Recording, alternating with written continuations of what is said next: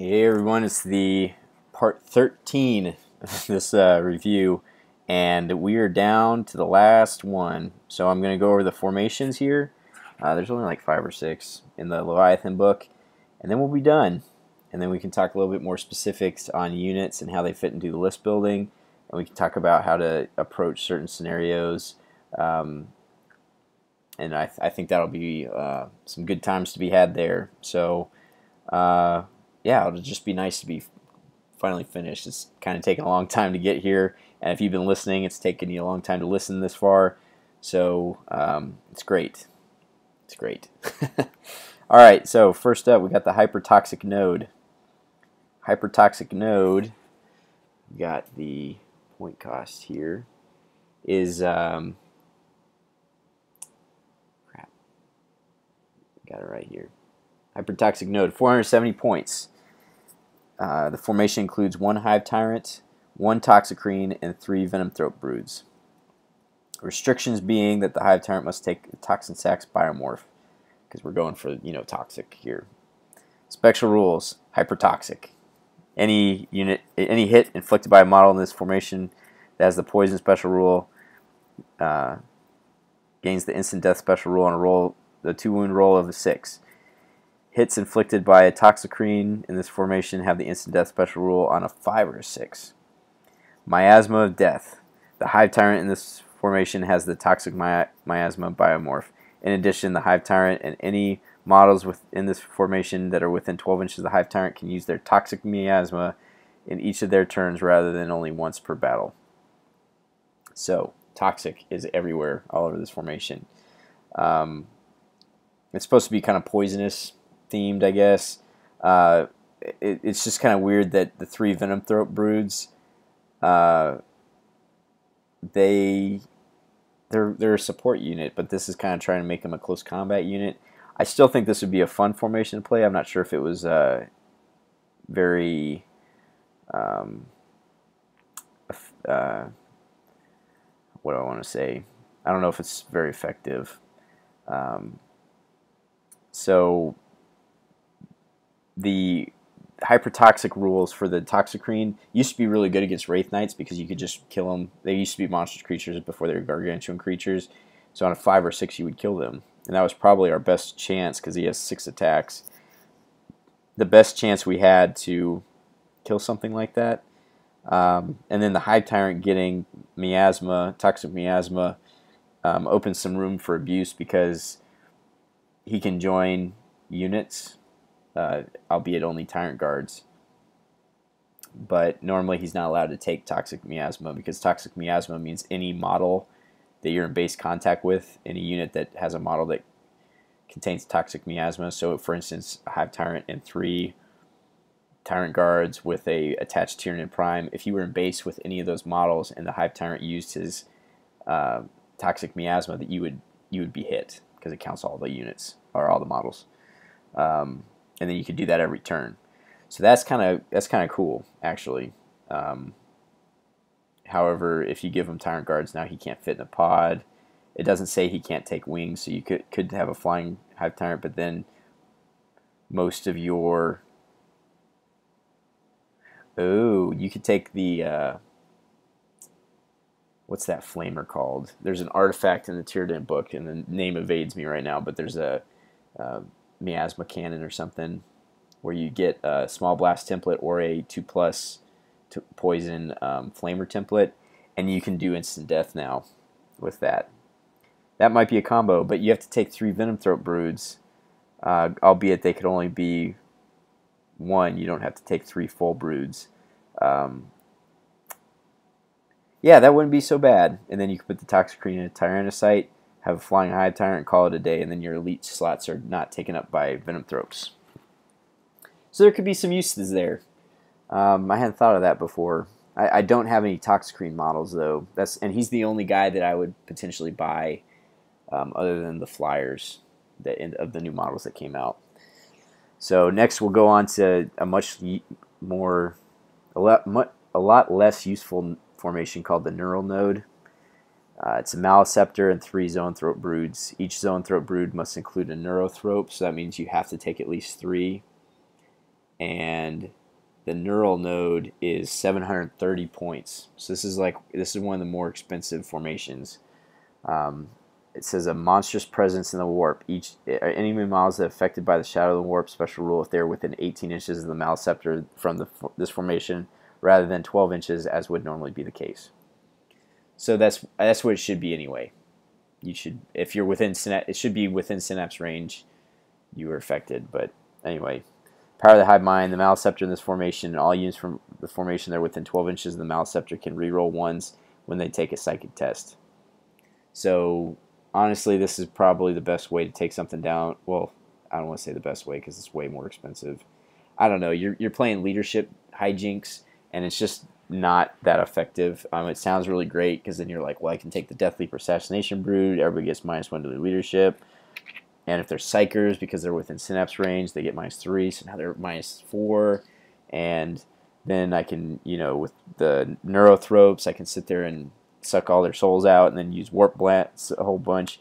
It sounds really great, and maybe you could get that to work, but I think to make this work, you would have to spend like 1,000 points, and then you'd really just be hoping people are failing their leadership tests, which all it would take is a single commissar, and now you're stubborn, or just any unit that just comes with stubborn, and all of that falls apart. So I guess keep that in mind. It's kind of a cool idea, but I don't know. The maleceptors just really aren't that great, and the whole formation kind of. You do get to reroll ones when taking a psychic test, but that increases your chances of perils, and it's just probably not worth the points, to be honest. And having 9 zoanthropes, that's probably stretching your Tyranid collection. I have 6, and I've never played with 6 on the table. So 3 is probably the amount of zoanthropes that you need in your collection, to be honest. Alright, Sky Tyrant Swarm. 1 Hive Tyrant, 2 Gargoyle Broods. The Hive Tyrant must take the Wings Biomorph. That's the formation. The Sky Tyrant Swarm comes in at 320 points. Command Node, the Hive Tyrant in this formation adds 6 inches to its synapse range. So if you were to cast Dominion and take the Norn Crown, you would be 30 inches now.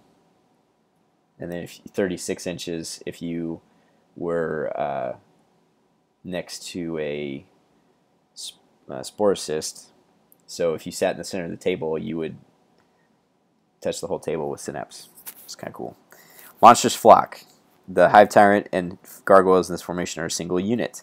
The Hive Tyrant can use Lookout Sir rule to attempt to reallocate any wounds that it suffers onto a Gargoyle model from the unit, and will pass Lookout Sirs on a roll of 2+.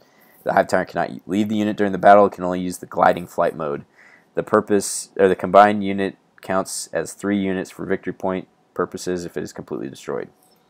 So this is a really cool formation. So you are essentially getting a flying Hive Tyrant and a big unit of gargoyles. You can go from 20 to 60 gargoyles in this brood.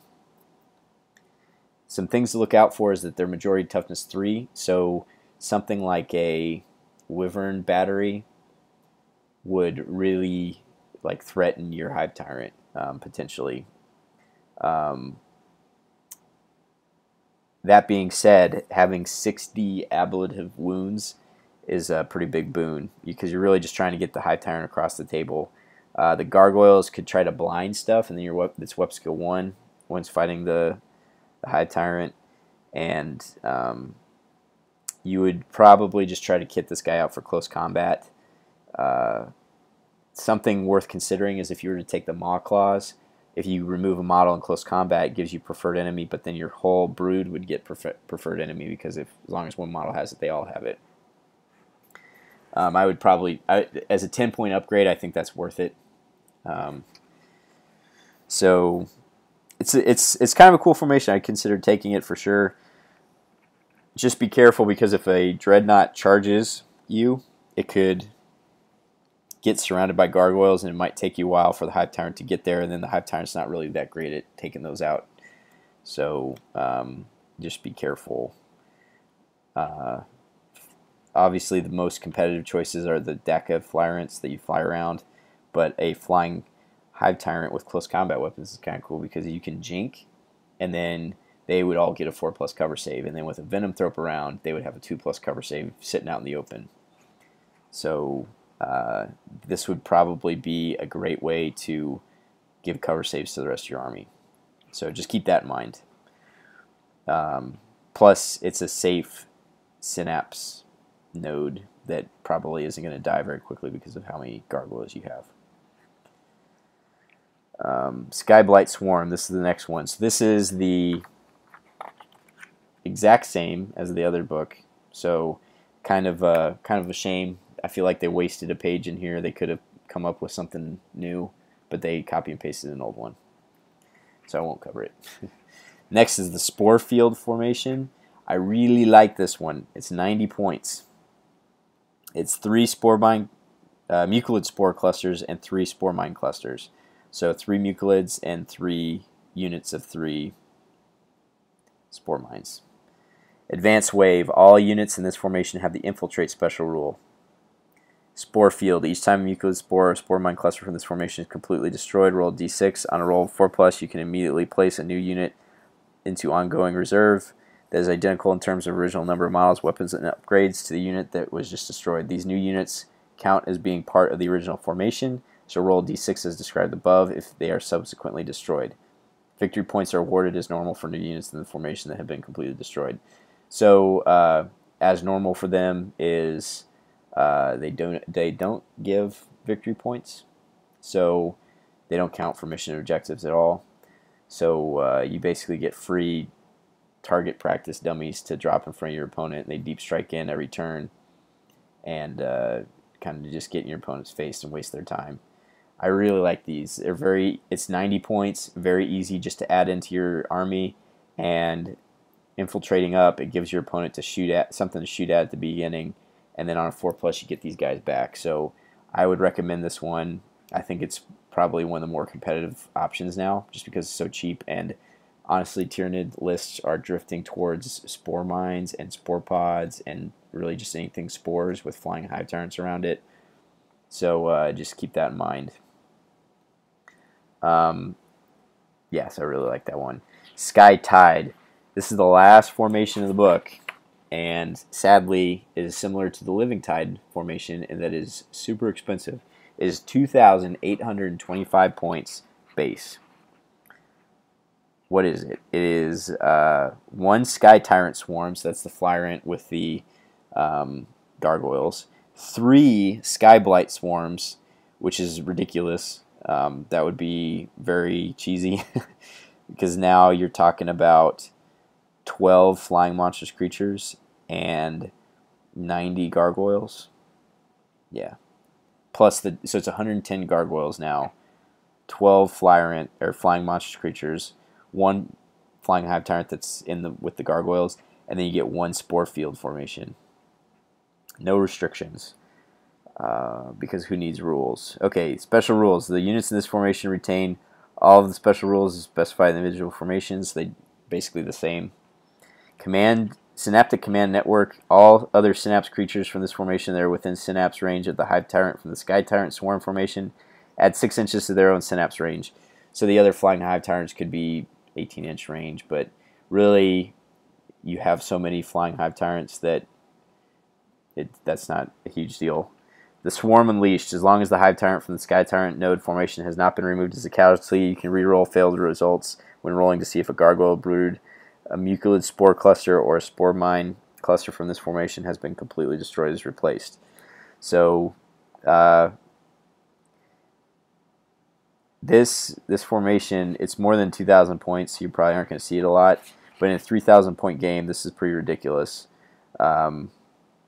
I can't imagine a lot of people would want to play against it, to be honest. With the amount of flying monstrous creatures you have, it's like having army-wide invisibility, unless they have Skyfire, and then they'd be the gargoyles. The things they could shoot at are coming back on a 4+. So really thematic and a cool formation. This is kind of where I'd want to go. I have a list we'll talk about later. It's called the Here Be Dragons, but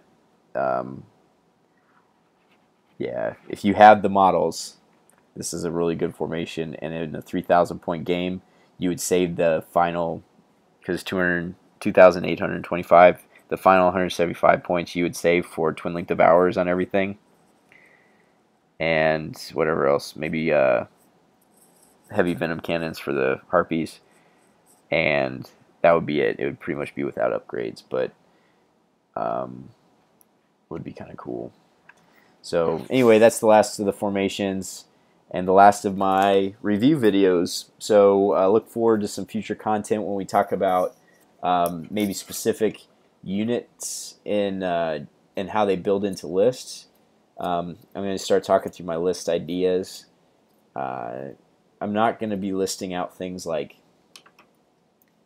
take this many of this, because then that would indicate that I'm building towards a certain point value, which might be different than what you're doing. So I'm going to talk more through like ideas and concepts, and so it'll be a little more generic, but hopefully you could grab onto something and use it in your own games. So anyway, please like, comment, subscribe. Thank you so much for listening to this far, and please start submitting any kind of requests that you have for any specific videos, because I will take them as I have finished my 13-part Tyranid Codex review. So anyway, thank you for your time. Please like, comment, subscribe, and I'll catch you later.